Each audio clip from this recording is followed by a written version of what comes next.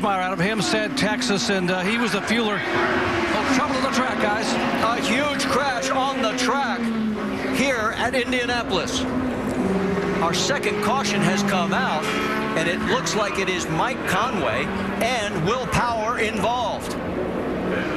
So no sooner does Conway get back out on the track than he is involved in a major incident here with Will Power.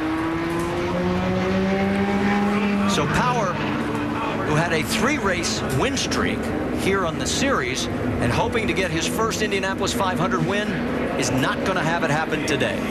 He has always had a hard time here at the Speedway, but that is just a very good example of that.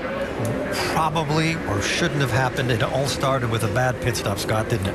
And then you think about that when you get up on the track. We have to see what made this accident happen. But, you know, when you think about the drivers having the crash, they're in the car, they're moving. I think about Will Power. His wife, Elizabeth, actually works for a team here, Dreyer and Reinbold team, and does the PR work for Oriole Service. So she's busy in the pit lane here. When she sees that there's an accident on the track, she said, I always look to see if it's my husband. Both drivers are okay. Both are out. Let's take a look and see exactly what happened.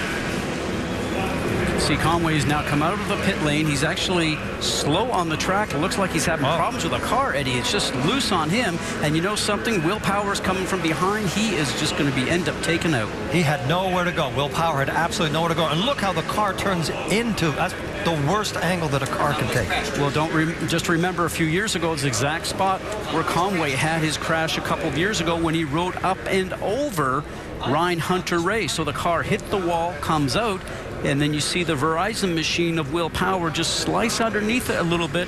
And for Conway, he's riding up on the top of the wall, Eddie, and luckily the car comes back down, as we call it, on all four, obviously wheels missing, but a ride that Mike Conway certainly does not want to take, and probably relived a little bit of what happened to him 2 years ago. And we want to remind everybody watching this horrific accident that turned out with no drivers getting hurt, that these are brand new cars that have been engineered to make sure they are much safer in impacts like this, and it did everything it was expected to do. That whole accident started from a bad pit stop, and then it just degenerated, and he looked like he was actually going slow when he started to spin. All right, let's go on board with Will Power and just listen.